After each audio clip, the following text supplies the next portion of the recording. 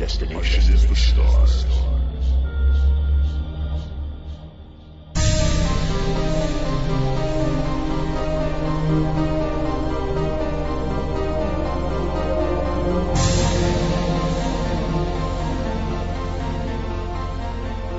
Hello, and welcome back to the Sci-Fi Roundtable podcast. This is DC Ballard, and today I'm going to be reading for you the Roundtable's Drabble Competition. Entries are read in no particular order, save that that's the order they were given to me. The second place winner and then the actual winner will be at the end. These are again in no particular order. And if I do screw up someone's name, I do apologize ahead of time. I will do my best. Starting off, we have Arthur Daigle, Warlock. Lesser powers of darkness, I seek your aid. Let us bargain, for I have much to offer in return. Mysterious voice. I hear and respond. You wish power, wealth, grandeur, revenge? Warlock. All this and more. But from you I seek only magic enough for 2 spells this week. Mysterious voice. For 2 spells, you must sing the Happy Puppy Song once a day in front of at least 50 witnesses. Make it nice and loud, too. Warlock. Wait, what? Mysterious voice. Yeah. Cthulhu wants to wipe out humanity. Me, I like making petitioners look like chumps. Start singing. Next up, we have Richard Burke. I glanced up from my book at the braided suspension bridge cables. A rainbow of spilt fuel shimmered in the sunlight. Ahead of me, the hatchback with the baby on board sticker slithered to a halt. The rapidly approaching truck cab reared up in the oncoming lane. My mind flashed back. What had I selected when prioritizing between others and self? The automated driver steered my car into the approaching traffic. I closed my eyes expecting to die. Tires fought for traction, then silence. The gap in the barrier told me the lorry driver had ranked others higher than me. Next up, we have Fabrice Rigaud. The professor bargained with the devil. Prove Riemann hypothesis within a day for my soul. Otherwise, make me a rich man. The devil had hated mathematics for ages. He tricked many scientists just because he couldn't stand science. But a bargain bound him. He worked like hell, as only he could. Traveled through time and to other dimensions. A day later, he had no solution. So he took the only decision he could. He appeared in the professor's classroom and laid out his equations on the blackboard. Since then, any who knock at the door is transformed into a frog. Wait, what?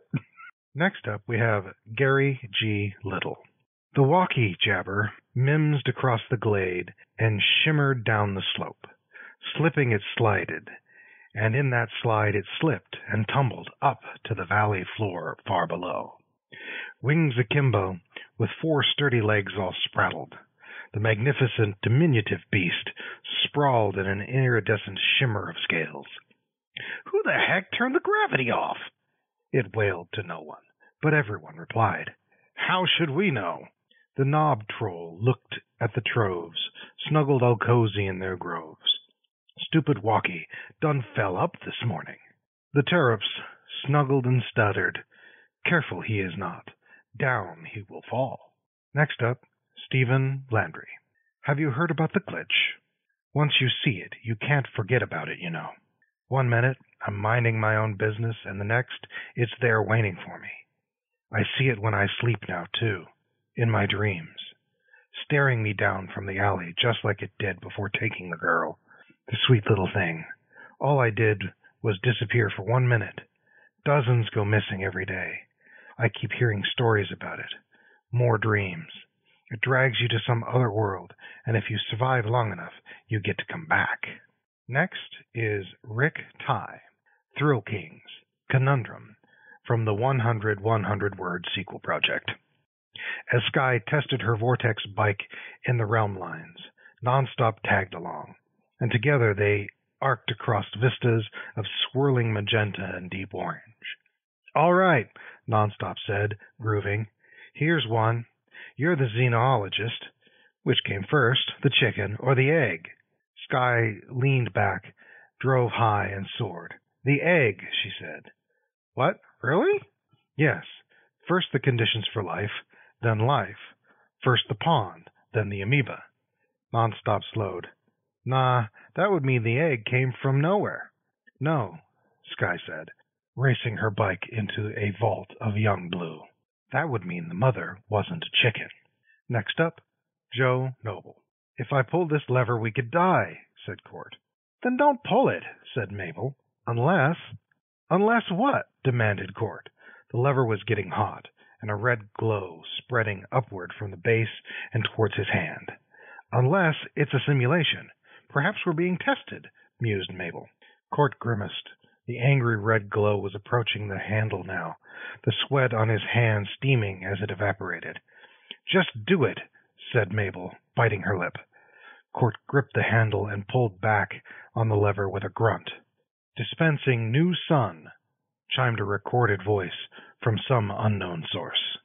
And now we have Jane Jago. We're in space. There cannot be water dripping. No?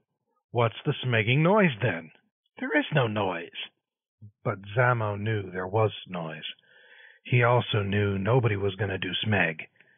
So he suited up.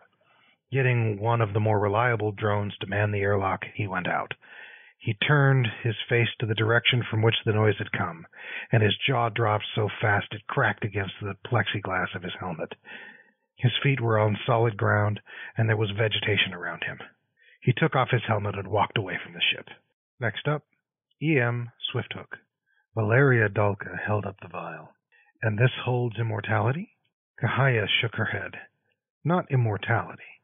You can still die from illness or accident.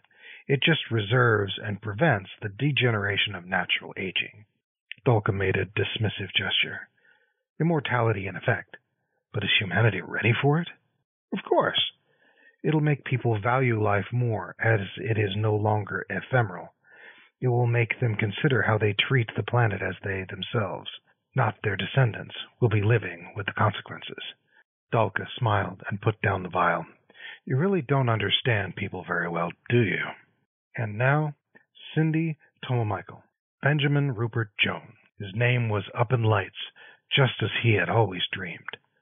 Like a movie star on the ancient silver screen, Benjamin, otherwise known as Benny, smoothed down his costume, took a deep breath, and skated joyfully into the arena.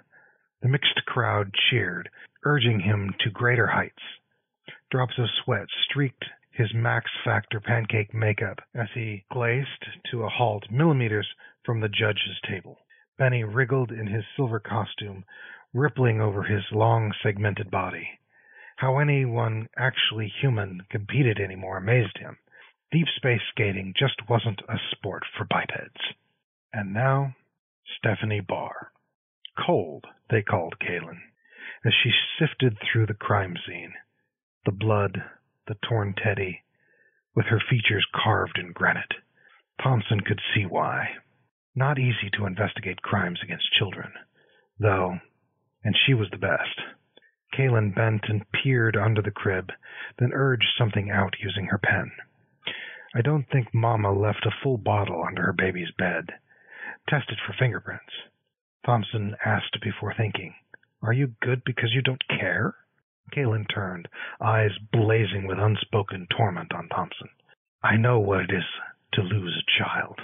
Not cold. And now, Jim Middleton. Paper stood on the monastery balcony and raised his arms. The skin folded against his sides billowed out into a photon sail. Small freckles of green grew and darkened. He ran across the marble tiles, spinning and laughing in the midday sun. Aphrodite's host body, cropped red hair glistening, stuck her head out the door. Do you want some tea or me with that? You know, I think I'm good. Today is the first time since I left my home on Phobos Station that I've gotten a good meal. The goddess reared back and threw the teapot at him. Modern men! Next, John Freeman. Title, Guilt on the Mirror. I'm just a mirror. What do I know? But the old queen, vain and cruel, was better. Who's the fairest? Was all she'd ask. One day my answers stopped pleasing her, and it ended badly for the poor, stupid, unimaginative woman. But Queen Snow? Mirror, show me other worlds. How did they build that? What's an atom bomb? What's an Orion drive? Then she started bringing smiths and alchemists to see me, and babe, me answer their questions. Yesterday, her nuclear rockets soared into the sky, seeking new worlds. They'll never know what hit them, and it's all my fault. Now that sounds like a mirror that has some guilt. And now we get to the really fun part. First up, second place, the runner-up, Edward Boutois. You must be careful, Tyrannex complained as he finished repairing my arm. This design is easily damaged, I snipped back. It has no purpose. I have no purpose. I assure you, you do. He went into the next room and returned with a bundle, which he placed in my arms. Inside lay a teeny, fat version of me. This is worse designed than I am. It is a child, a genetic extrapolation of the race which died out on this planet 3 centuries ago. He nodded at the bundle in my arms. Your purpose is to be its mother. And last, but hardly least, and I do hope that a drum roll can be inserted here, the winner, Harley Brown. Day 1. I'm ready. I'm standing a few centimeters from it. I'm taking my first step. I am the first human who touched the Martian soil. Day 3. We began our exploration. For the first few days, I will collect samples of rock and air. Day 4. I got a few stones to analyze their composition. Nothing interesting. My work is almost finished. I'm taking the last stone and putting it into the water. A minute later, I'm taking it out. I'm speechless. Now I understand. I wasn't the first human on Mars. It's not a stone. It's a human skull. Congratulations to everybody. That was all some really great little bits of short fiction. I gotta say I got some good reactions out of it, not all of which made it into the recording. Thank you again for joining the Sci-Fi Roundtable podcast. I do hope you enjoyed. Have a great one. This was D.C. Ballard. And since this is the end of the recording, here's my own little self-promo. Might as well take advantage of it, right? You can reach me at dcballard.com, which has links to my currently available novel, Chaos Fountain, as well as a link over to my blog, where my ongoing epic sci-fi series, Log Entries, is hosted.